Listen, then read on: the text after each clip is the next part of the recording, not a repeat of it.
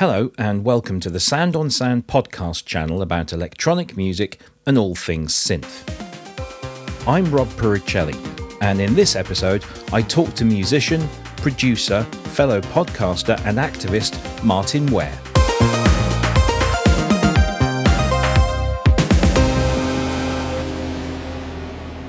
Martyn has been at the forefront of the British synth-pop scene since its inception during the last days of punk, founding the hugely influential Human League with his friends Phil Oakey and Ian Craig Marsh. That band, for many, laid the foundations of what was to come, with their stark, minimalist instrumentation and balladian lyrics, fused with catchy, danceable rhythms. After a much publicised split, Martyn and Ian went on to establish the British Electric Foundation, from which Heaven 17 emerged, along with the beginnings of Martyn's career as a producer for the likes of Tina Turner and Sananda, then known as Terence, Trent, D'Arby. Since then, Martyn has solidified his status as a respected statesman of British pop music and ventured into the worlds of immersive audio through his collaborations with Vince Clarke, as well as being a principal at the Tileyard Academy, a visiting professor at Queen Mary University of London, and a board member at the Ivors Academy. This year, Martyn released his biography entitled Electronically Yours Vol.1, and I managed to catch up with him recently to have a chat with him about it. After such a long and illustrious career, I started off our conversation by asking him why he felt now was the right time to begin his memoirs. I was considering doing it for ages, actually, but finding the time to do it, because I'm always busy doing loads of different kind of portfolio career things. You know, as you know, if you follow me on social media. So it's only really when lockdown came along that I thought, well, the ball has fallen into the correct hole here. I am a fidget. I have to be doing something creative. So if I don't do it now, I'll never do it. And that's why. So I want to sort of start where the book starts. Well, maybe not quite where the book starts. I'll come to that in a moment. But I want to talk about Sheffield, the city of Sheffield, and how important it was to you shaping the young Martyn Ware. I mean, do you think that you as an individual and a musician may have turned out differently had you not been in Sheffield at that time? Do you think that Sheffield's music scene made you, or were you part of making it? Both, really. It's an interesting background that I don't think could have happened. It's unlikely to have happened anywhere else, because firstly, when I was little, growing up in the middle of Sheffield, I could hear the sounds of manufacturing going on everywhere. So I thought that was normal. I thought every city was like that. Secondly, I used to hear the drop forges, which are the giant hammers, basically, which would send infrasound down the valleys. It sounded like a kind of heartbeat thing. So there's that from a kind of soundscapey point of view, which probably wouldn't have happened in any other circumstance. And then we were surrounded by a lot of empty buildings, so it meant there was plenty of space to rehearse. It was quite cheap. And also, fortunately for me, there was an organisation called Meat Whistle, where I met Glenn and Ian and many of my longest-term friends, which is a kind of drama cum arts-based, council-endorsed youth club, really, where you could just mess about and were encouraged to experiment. And it was during that period where I went to there, which probably about 2 or 3 years, where we'd do little performances for each other, never thinking for a second that anybody would ever, would ever be in the kind of Asgard of pop stars that, it was just messing about, basically. And, I bought a dual stylus stylophone and thought I was Eno. And bands like Underpants, VDK and the Studs, Dick Velcro and the Astronettes, the Dead Daughters, Mutual Vomit, most of these just existed for one day only. But, looking back on it now, I think it was really a kind of confidence-building exercise. Well, you want not to know what's going to come in the future. We were friends with people at the art college. None of us went to art college, right, or university. That's one thing you have to understand. But we were asked to come up and support a couple of punk bands at the art college, and said, you can do what you want, but it's only like, 15 minutes or whatever.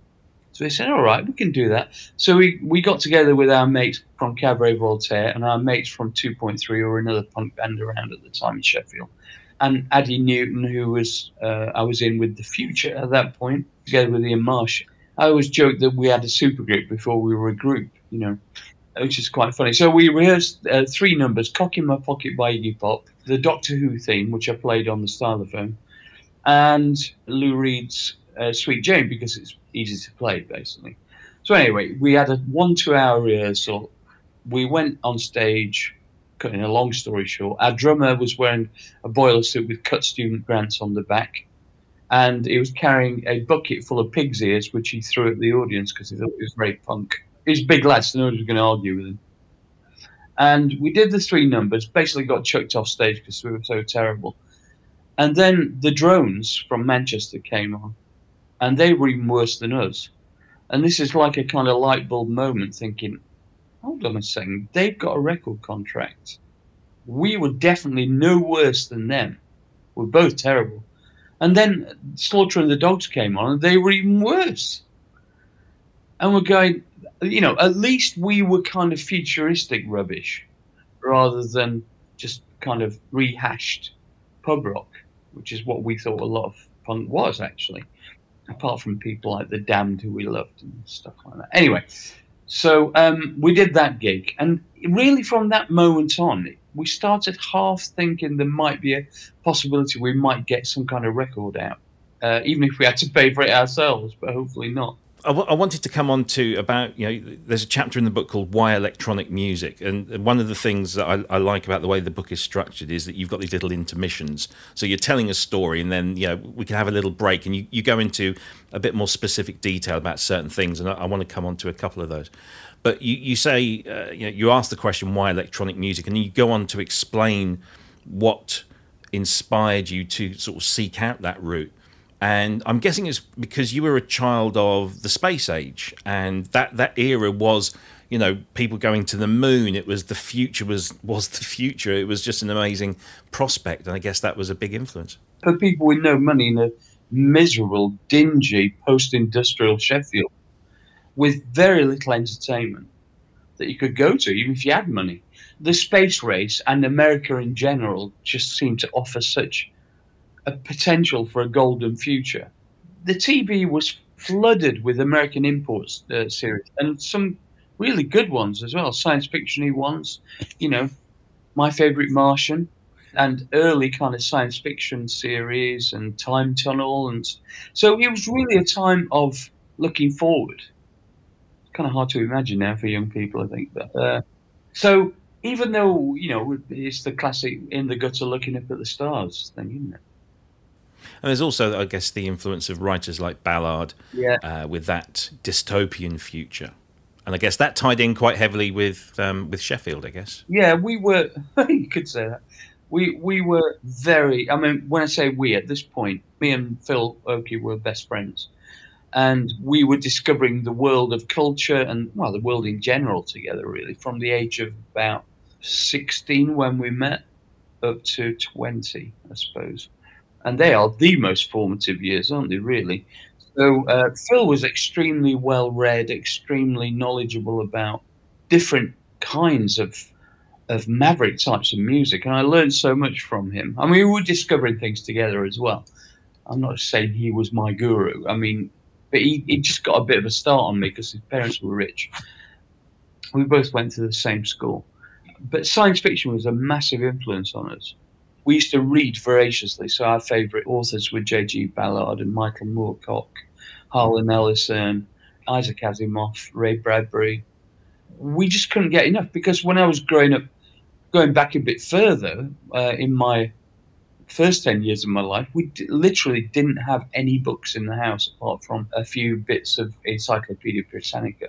That was it. I mean, literally, we had, I think, 6 books in our house.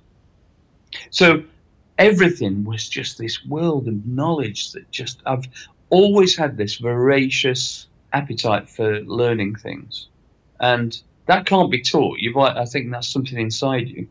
But also, that turned into a voracious appetite for different types of music and loving unusual types of music as well. Early on in the book, you cover your ancestry, which I was absolutely fascinated by, and it really goes back a long way. How did that come about, and what amazing things did you kind of learn about your ancestors? Wow, I've got to be careful because my wife's here at the moment. Um, she was doing some research into my ancestry and her ancestry because we wanted to get an Irish passport, and you have to prove so, right? So going back a certain way, and then she became kind of hooked on the whole notion of it. And I foolishly said to her that it'd be nice if she could maybe go back a little bit further and just come up with some interesting people. Because it's, between you and me, if you go back far enough, we're all connected to lots of famous people. I just remember I was lying half asleep in bed at 2 o'clock in the morning one night. She'd been working on it into the night. And she came up and she whispered in my ear, "Genghis Khan." And I went, "What?" Okay. I think most of us are related to Genghis Khan. But then going further out, there's people like saints, crusaders, some great names. I can't remember most of them now. You've probably got it in front of you, but Yeah. Agamemnon. Yeah, and Attalus, king of Pergamon, Yeah. and Ptolemy, Alexander the Great's right-hand man. Wow, I mean, like you say, I guess if you go back, far enough, we're all going to be related to someone rather famous. But there are some amazing. Like Andrew Warner, your 10th great grandfather, one of the earliest settlers in America, and then John Carrington, the first male witch to be hanged. Yeah, it's just a fascinating thing. Yeah, and there's so many other names in there, which I won't spoil because I want people to go and read that. And it is very impressive, as you say in the book. And well done to Delancey for digging that up, because don't tell her that, she won't pay for it. So let's move on to two of your greatest passions, I guess, outside of music, and that's politics and football. Two things that you're incredibly passionate about, and of course incredibly involved in, with your beloved Sheffield Wednesday, of course, and of course your socialist politics. How have those passions in particular informed your work in the music industry, both from a compositional point of view in the songs that you've written, and how you work in that industry, which is notoriously cutthroat and big business and corporate? Let's start with socialism. So my view on socialism is ethical business is not to be derided. We all have to make a living, and that's fine. And if you're productive and people are willing to pay for it, that's the world that we live in. I don't have a problem with that. What I have a problem with is greed and people exploiting things when they're not earning money. And secondly, this constant, really lazy trope of champagne socialist and all this. Somehow, if you earn money and you're successful, you're not meant to care for your fellow man. I think it's nonsense. I just don't understand how people can think like that. In fact, the more money you earn, the more you should look after your fellow man, because you're more able to do it. And that's my brand of socialism. It's got nothing whatsoever to do with the grand dismissive, oh, they're all Trotskyist Marxists. Nobody's saying that, nobody's going to take your cars away from you. Don't worry. We all need to be taxed properly, and we're not being taxed properly at the moment. Or else society of the kind that we prefer cannot exist. And I'm talking about local government, national government, and everything. I believe that's the case. I always stood to be an MP during the Corbyn era, but I thought very carefully about it, and I eventually came to the conclusion that for me to do it to my own satisfaction, I'd have to give up music, and I didn't really want to do that. So I thought I'd rather be an activist, and I've actually gone round during that period. I was knocking on doors with everyone else, getting stuff thrown at me out of windows. Socialism is so wrapped up into everything that I do artistically. I'm a humanist, really, ultimately.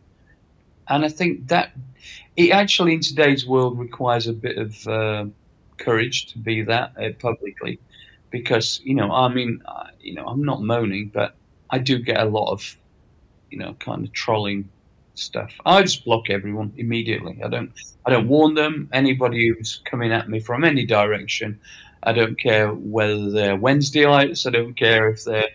I don't care if they followed us for 20 years. I'm going, look, our first release with Heaven 17 was "We Don't Need This Fascist Crew Thing." Pretty much that's the definition of laying your cards on the table. If you don't agree with what we're saying, or you want to criticise it, do it somewhere else. Don't do it to me. It's not going to make a slightest bit of difference. It's wasting your time and my time. And also, I want to fight for underrepresented people generally. And I think a lot more people should. Regarding football, it's just my roots, really. I love football, but I love the social infrastructure that it maintains in my life, and for my son, who's equally cursed. And I don't know if you've been watching the Wrexham thing. I feel such love for those guys because they kind of get it.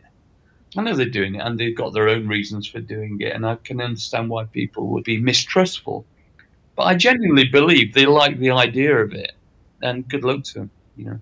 Absolutely. I mean, it's a great club to do it with as well, you know, a great historical football club. It's fantastic. I'm just a big fan of Ryan. One thing that I really enjoyed about particularly Heaven 17's music, and you said there that, you know, your first single was "We Don't Need This Fascist Groove Thing," so it was obvious where you guys were coming from on a social and political direction.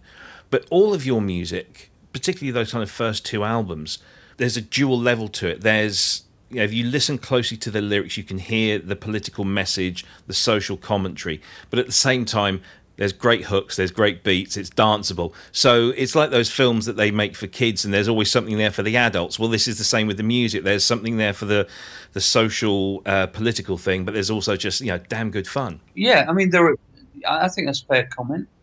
Funnily enough, they were playing a kind of playlist of our stuff in the background while I was doing a signing session at the British Music Experience in Liverpool yesterday.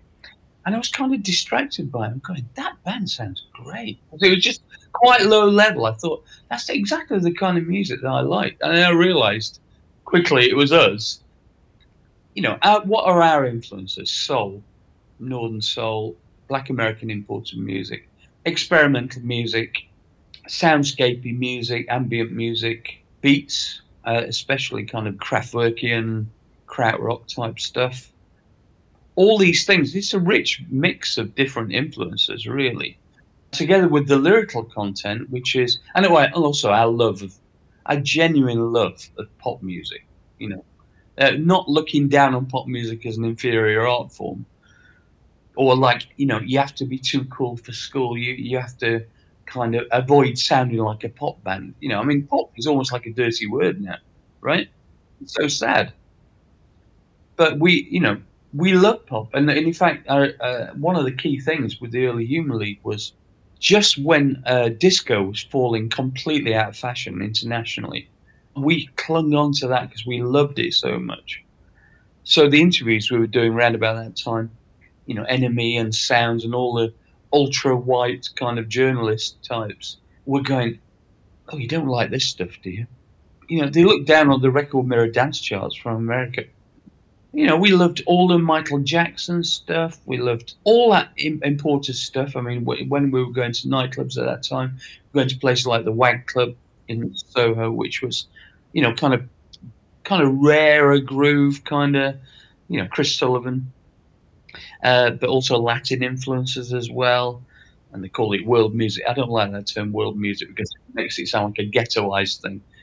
I mean, music from around the world. That all had a big influence on us. There's a lot of, not just funk, but it's kind of syncopation in a lot of the early Human League stuff. And, well, I'm 17 as well. So people kind of miss that. Can't help the fact that we were a white band. But, you know, John Wilson was an extremely black bass player. And we're very proud of his work and featured it heavily. All those influences, I think there aren't enough bands around now who absorb all and reinterpret and recombine those influences. There aren't so many now, are there? I don't know. What do you think? No, I agree. I agree. And I was actually listening to Crushed by the Wheels yesterday, and it just reminded me what a great bass line that has. Yeah, it's just so good. And that's really a kind of a key part of the Heaven 17 sound.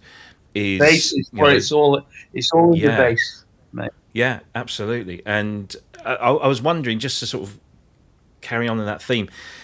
After Human League, which we're going to speak about hopefully in just a moment, but after that you started the BEF, British Electric Foundation, and then Heaven 17 kind of followed on from that. And I know that you have a big passion for soul music. You know, I follow you on Facebook, and you're forever posting links to great funk tracks and soul tracks.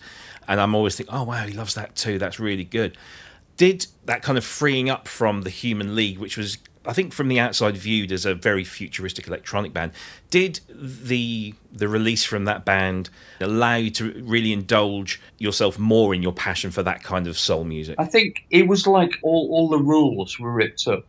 We wanted to establish a new house style, and it wasn't like turning our back on electronics. We wanted to make that the kind of substrate on which you built other things. So rather than starting from being a rock band where you'd all be in a room rehearsing, and then you wrote a song, and then maybe you added a synth player on the end, this was more about coming at it from pure synthesis, because that's how I learned music. I don't read or write music. I'd never studied it. Coming at it from a kind of sound basis, electronic sound basis, but then using traditional instruments as the seasoning. Now, where I think we went wrong is that the proportions went out a bit as we went on to Pleasure One and Teddy Bear, Duke and Psycho. It was just, it started sounding too normal, and we didn't take our eye off the ball. We were just being pushed at that point into trying to broaden our appeal.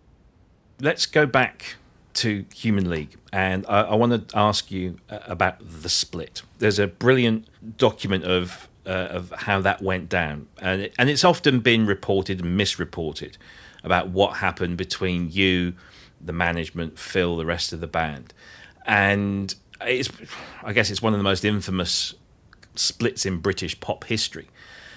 But looking back, was it actually a good thing for you? Do you now see it, you know, looking back and thinking, yeah, that had to happen because look at what's happened since? Or do you ever think, I wonder what might have happened if? Right. So I've been asked this quite a lot, and I've thought about it a lot. And I think, right, we'd already written half of the next Human League album when the split happened, but not the top line. So all the instrumentals on the second side of Penthouse and Pavement were written for the next Human League album. So we took those away with us and wrote different things over the top. So the new direction was the first side, obviously, with the Lindrum and the bass and female vocals and all that stuff. And I don't think that could have evolved. And we did the Men, which was like an experiment. We put it out under a pseudonym because we didn't want to break the rules of using synths and drum machines only. So, but that kind of was like a de facto template for what we did with Heaven 17. Because it wasn't a success, I don't think the record company would have encouraged us to go in that direction. Looking back on what I was feeling before the split unexpectedly happened, I was happy in the direction we were heading in creatively. I thought we were building up our audience. The problem for the record company was that the sales were growing, but not fast enough. They were looking at these two graph lines and going, this ain't going to work. You know, we're pumping more money in than we're getting back. And another factor of that was we were doing a lot of these high-profile tours. And in those days, you had to pay to get onto these tours. What we didn't realise at the time is that got put on our bill, on our unrecouped amount. So, of course, when the split happened, we're going, that's one of the reasons why we didn't want to perform live. We're just pumping money into the ether here, and we're never going to get it back. And it just coincided with MTV starting. So we thought, look, we don't mind spending money, but let's spend money on something that can service all the territories simultaneously. You know, so that's why we became a studio band. But what would Human League been like? I think we'd have gone on and we'd have grown slowly, and we might have run out of steam, and we might have split anyway. I don't know. I wasn't ready for that split to happen at that point, that's for sure.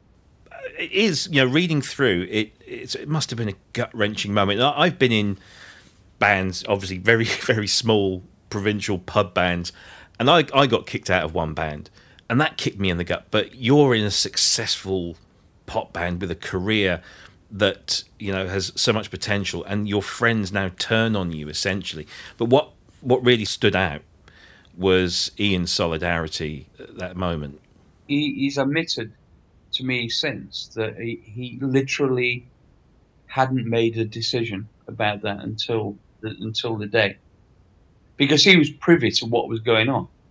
The assumption was it was just that, because Ian's quite a quiet lad, but he's surprisingly strong and determined.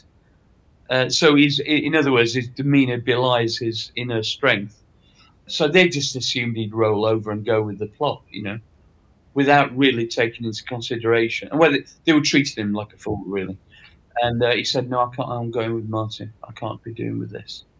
The interesting thing, it wasn't just really about creativity, because we always got on well and we started the Human League, you know. It was really, I think, on a moral basis, it couldn't deal with Phil and Adrian's duplicitousness. I think at the end of the day, from a consumer perspective, we got two bands for the price of one eventually. You know, we got the Human League, and they were great in their own right, but we also then got Heaven 17 and BEF and everything else you've done since. So I guess... Yeah, I've got a bit of an exclusive for you, actually. Cool. I was talking to Bob last night. No, it wasn't. It was 2 nights ago. And we had a drink after the book signing, and we had a chat. And he said, "Did you realise," and I've never known this before, and it wasn't, I didn't know it for the book. He said, did you realise that you were very nearly dropped even before that meeting? The band was nearly dropped. And there was a guy called Nick Powell, who was a Virgin director who went on to form Palace Pictures. Anyway, he was like one of the co-directors at that time. We had nothing to do with him. We know, I only have met him once before, I think. But for some reason, he took against us. And Bob told me that he was in a meeting where he was having a stand-up argument with Simon Draper, who defended us to the hilt. And eventually Simon said, "Look, if you sack the league off, then I'm going as well." I've never told this publicly ever before. So that's the kind of pressure that was going on in the background. I think that was a couple of weeks before the actual split happened. We knew nothing of this, of course, because Bob was protecting us. Thank you for that, because I know that, you know, the split is obviously must be, even today, probably is still a hurtful thing. But I was wondering, I mean, you've been on tour with Phil since, you know, the Steel City tour stuff. Are you still in touch? Do you have you patched things up over the years, or is it just? Yeah, we did make kiss and make up a bit round about the time that there was a documentary that was on BBC Two about, I don't know, 10, 15 years ago. I can't remember now. And you know, it's great reconnecting. I still love him. You know, we had an amazing time together, and it was really poignant actually. And then we had a lunch and said, "Oh, maybe it'd be nice to do some stuff together." And then left it a little bit, didn't hear anything, and then started emailing and ringing. Never got a response. And we were trying to persuade him to do the reproduction and travelogue shows for about 8 years. And eventually his management said over my dead body publicly. So that's why we ended up doing it with Glenn. But there seems to be another Thor potentially happening via his management at the moment. So watch this space. I can't really divulge what it's about, but this well, I can actually. There's some kind of, I don't know, very early stage thoughts that there might be some interest in another Steel City tour. But I mean, whenever we meet them, we see them at occasionally at bills that we share. But normally they're on top of the bill and we're kind of halfway down, so sometimes we don't cross. I hold no bitterness at all. I think it destroys your soul if you do. If Bill turned around tomorrow and said, "Would you like to do something together?" I'd be on it in no time. I'd be up for that. I think a lot of people would enjoy that. But of course, because of that, we got BEF, which initially started out as kind of like you wanted to be almost like a Motown kind of thing, producing records and putting stuff out. Yeah. And then Heaven 17 kind of followed on from that. Tell us a bit about what that plan was. Once the Human League for you was over, what was the plan behind BEF and then eventually Heaven 17? Well, like a week after the split, I was still in shock, of course, and Bob Last invited us up to Edinburgh to discuss how to proceed. Well, what's clear is Bob had an idea in his head. This was all planned ahead. You know, the split was planned ahead. He knew what the league wanted to look like, and he was privy to those discussions. But also, he'd had a thought about what was going to happen to me. And in this case, Ian as well. He'd not planned for that because he didn't know it was going to happen. And he'd had this idea for a production identity which would enable us to work non-stop and provide the funding to create multiple band identities, which we would write and produce. And we had this ludicrous contract where it's, you know, they would fund up to 6 different bands a year on different 3-year contracts. So we could, like, within 3 years, we'd have 18 bands. It's just ridiculous. But I love the madness of it. So we signed the contract, me and Ian. And the first project was Heaven 17, which went on, obviously, to take all our time up, more or less. But we did make the first BEF Music Quality and Distinction album and Penthouse and Pavement simultaneously, because the BEF album was meant to be a kind of calling card, a menu of possibilities of, you know, like electronic soul cover versions, just to show what a different approach could do for existing songs. I think it's an easy way with famous people and famous songs. It's an easy way for people to understand, you know, the difference. You know, for a perfect example is Tina Turner's version of Ball of Confusion. That was as far away from anything she was ever going to decide to do or her management was going to decide to do, because it was originally created for James Brown, and he backed out at the last minute. Had that not happened, I would have never got to work with Tina Turner. So there you go. That's like fate, isn't it? Yeah, absolutely. Because I was going to ask about Tina Turner. I mean, Ball of Confusion was that kind of comeback moment, or the catalyst for the, you know, the bigger comeback moment, which of course you had a hand in, and that must have been, I mean, the very opening part of the book, you talk about your appearance. I think it was on the Tube, and, you know, Tina bursting into the changing rooms while you're still getting changed and telling you, this is what I want. I've got these 2 girls and they're going to fall down on their knees and caress you, and you know you're already on edge because you're about to go on stage and sing live with Tina Turner. So we turned that opportunity down. It was very exciting, but very nerve-wracking. But to be honest, that was the kind of blue touch paper which lit her career in Europe, and therefore Roger Davis, her manager's tactics was to, you know, to relaunch her in Europe and then take her back to the US, and it worked perfectly.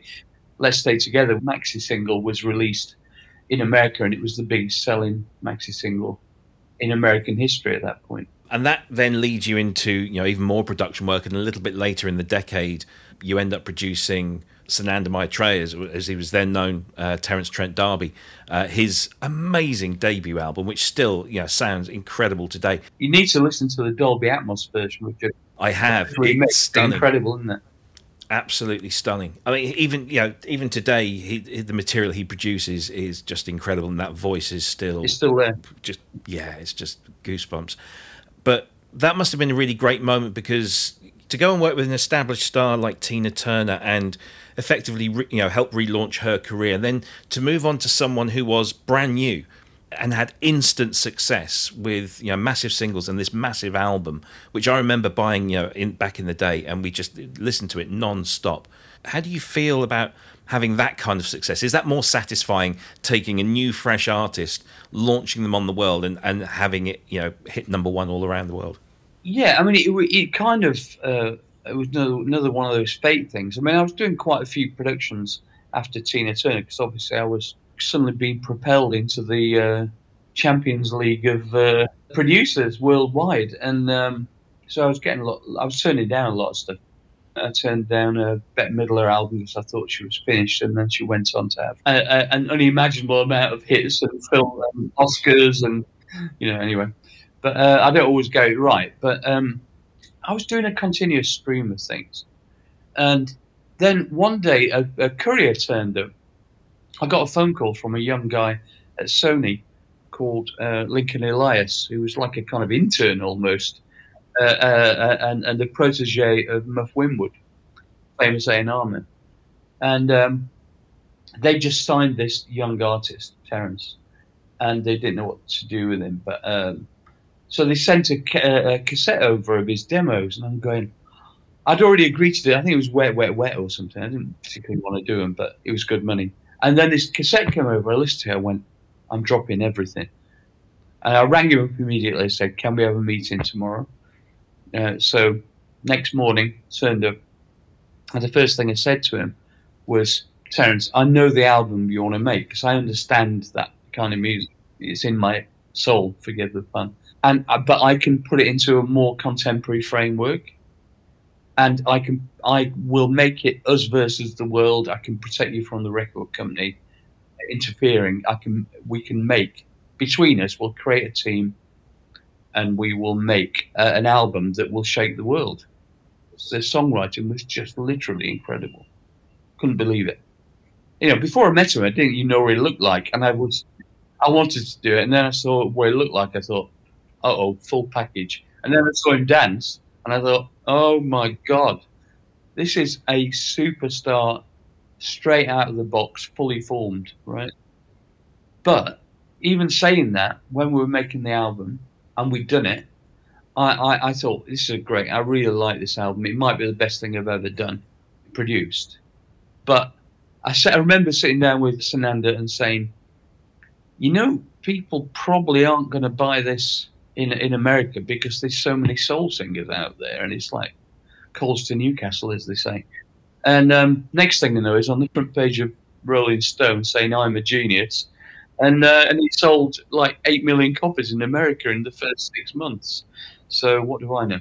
Just to draw things to a close, the book is called Electronically Yours Vol.1. Yeah. So that implies that there's at least another volume to come, because this goes up to 1992. That's right. With the aptly named Fall and Rise of Heaven 17, because obviously Heaven 17 now you're busy as you probably ever have been all over the world, and you're touring America soon. What's next? What's volume 2? When can we expect it? Well, this one's got to sell first. So go out and buy it. What do they say? Use it or lose it. So if you've got to vote for it, or else there's not going to be enough demand from the publishers to put out volume 2. I wouldn't put out volume 2 as a vanity project, because it's a lot of work. I mean, I'm struggling to kind of comprehend where I'm going to find the time to do it. I mean, it took me 18 months on and off to write the first one because I wanted to do it properly. The second one will be easier, I think, because there's a lot of very interesting stuff in that, but and a lot of amazing stories and stuff. But it takes a lot of time and effort. You know, I'm not a professional author. I am now, actually. It's not because I don't want to do it, but people have to pay for my time, basically. And I also want to mention at the back of the book there are these epilogues where you go track by track through pretty much everything that's discussed in this book, and also your electronic music influences. You know, from it really is a synth geek's heaven. Was that just you indulging us, or was that something that you really wanted to kind of get across to everyone about, you know, what was behind Martyn Ware? I think actually Peter Hook maybe did some like that. His autobiographies were a bit of an inspiration because we're good mates. But I've not read many books where you get to really dig deep into the inspiration behind the different tracks. And I think because we've always regarded Heaven 17 and in particular as being a kind of conceptual art project. So we leave a lot of wriggle room for people to form their own interpretations of the lyrics, for instance, especially on something like How Men Are, for instance. There's a lot of kind of allegorical, metaphorical kind of stuff going on there, which can be interpreted in different ways, deliberately. So I just wanted people to, if they wanted to appreciate the tracks more, if they loved the tracks, then I wanted them to be able to understand what the inspiration was behind it. I think rather than just kind of toss it off, I thought it'd be good to do it in detail. And then over the years, you know, as you know, I do loads of interviews and stuff, and I get asked all the time what are my favourite electronic tracks. So I thought I'd put that one to bed. I could just direct them at the book now. That's great. And then also, apart from the appendices, I wanted to talk at the end about how much I love Ian and how important he has been to the band, not just kind of box tick or virtue signal, but just wanted people to understand what his role was in the band and how important he was, and how none of it could have ever happened without him. The book is called Electronically Yours Vol.1. It's out now, published by Constable. It's zooming up a lot of the charts. Congratulations on what is a really wonderful read. Oh, thanks, man. And I really hope, you know, if you can't read this, there's the audiobook version as well. The audiobook, I think, is again another layer of kind of interpretation that I lay on top of it because I read it, obviously. It doesn't have the appendices in it, though, so horses for courses, you know. Buy both. Buy both. Martyn, thank you ever so much for joining us today. It's been a real pleasure and an honour, as always. And continued success with the book and with the band. Thanks, mate. Cheers. Thank you. Thank you for listening, and be sure to check out the show notes page for this episode, where you'll find further information along with web links and details of all the other episodes. Before you go, make sure you visit the Sound on Sound podcast page at soundonsound.com/podcasts, where you can explore all the other great content playing across the other channels. I'm Rob Puricelli, and this has been a failed muso production for Sound on Sound.